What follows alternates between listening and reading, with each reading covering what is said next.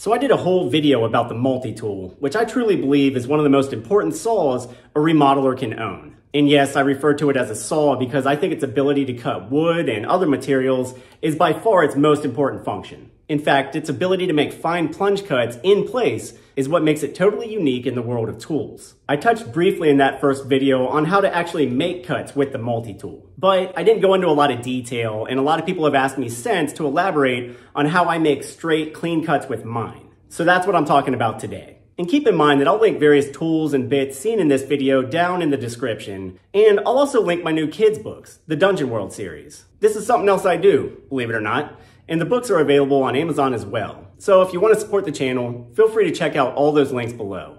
With that said, let's get on with the video.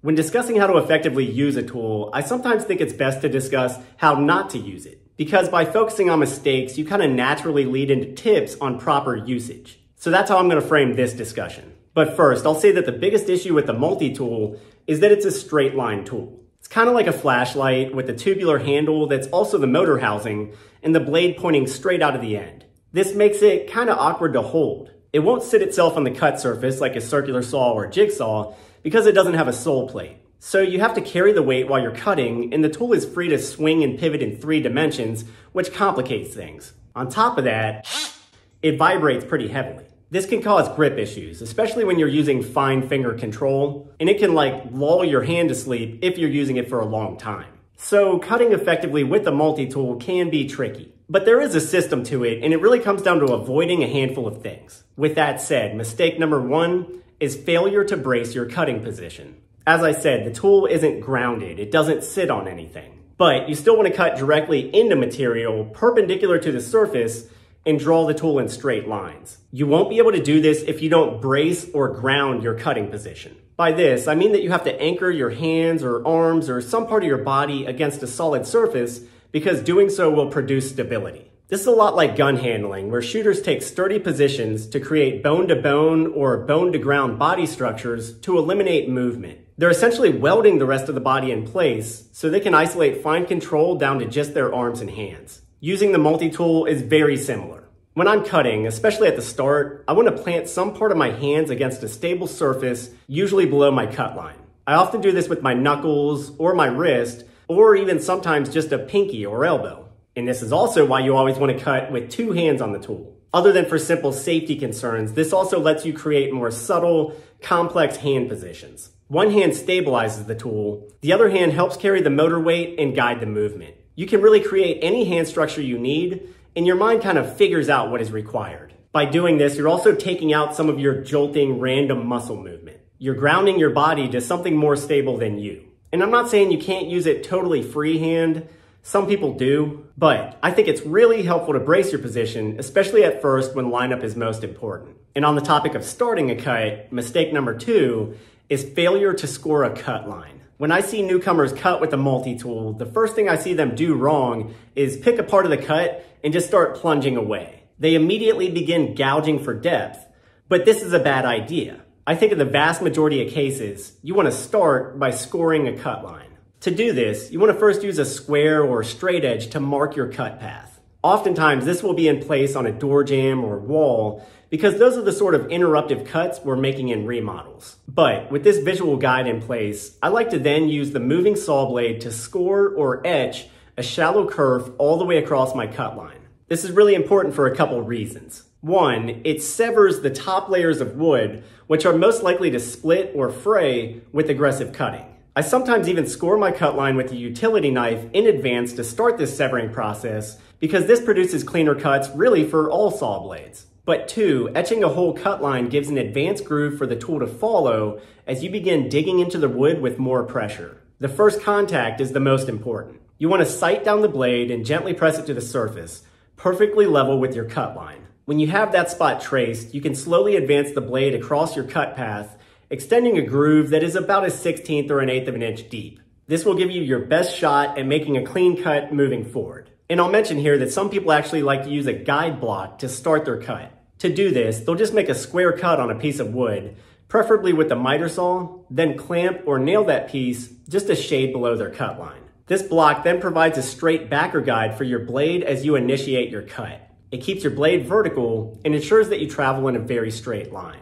I'll admit that I don't do this much in the field because my hands just got pretty steady with a little bit of practice. But these blocks can be very helpful to newcomers. I think you just want to remove them after your first few initial passes because they can get in the way as you drive deeper. But whichever way you choose, you'll have a hard time keeping your cut clean if you make mistake number 3, choosing the wrong blade. Most people know that there are specific blades for metal cutting, and you won't get very far trying to cut wood with these. But when it comes down to choosing wood cutting blades, what you really want to focus on is tooth length. Multi-tool blades with long teeth, like this one, are super aggressive. They're good for rough demolition because they cut fast, but they really won't make clean cuts because they agitate so much wood and produce more friction. For slightly finer cutting, you really want to go with a smaller tooth precision blade. These blades can etch a finer line because they're thinner and not as aggressive. This is the sort of blade you want to choose for interruptive trim cuts where appearances matter because they just offer more control and a slower cutting rate overall. And when it comes to managing your cut after the first phase,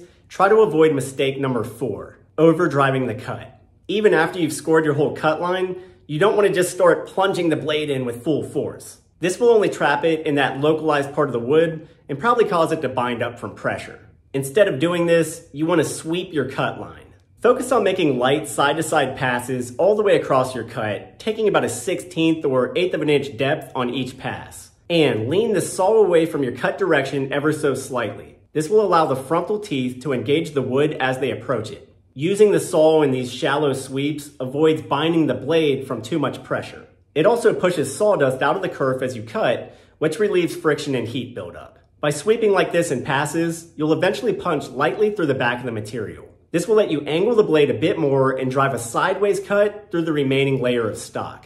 Getting to this point though can still take a bit more work, and it'll be much harder if you make mistake number 5, cutting on low speeds. Multi-tools used to be a one-switch corded tool, and this problem wasn't as much of an issue then. But with the rise of really good cordless tools, we've also seen more variable speed triggers, and I think this has caused a problem because multi-tools really cut wood best on high speeds. Keeping a cut running smooth is all about keeping the teeth moving, clearing waste, and not binding up. If multi-tools are running slow, the individual blade teeth will essentially grab wood and hold on. The tool will either kick or bind, or it will tear wood pulp instead of slicing it. For this reason, if I'm using a variable trigger, I like to pin mine at max speed. They have a button for this. This keeps it fully revved and moving fast. Now you don't have to think about holding the trigger, and you're getting max cutting speed the whole time.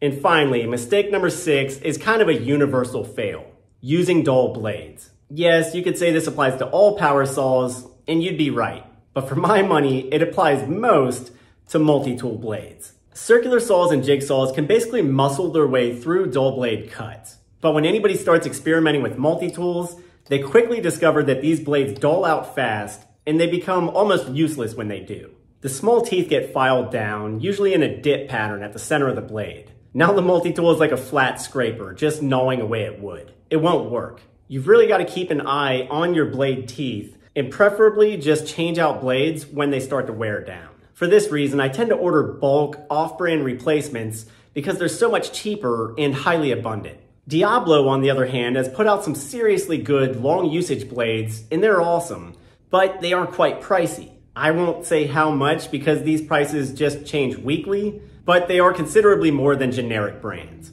All the same, keep your blades sharp. The tool really can't do anything without all these tiny little points at the tip. And I'll say now, if you're looking for perfectly tight, square cuts, this really is not the tool for it. Because it vibrates and it's freehand guided, cut interiors almost always come out a little ragged or even rounded, whether you use a guide block or not.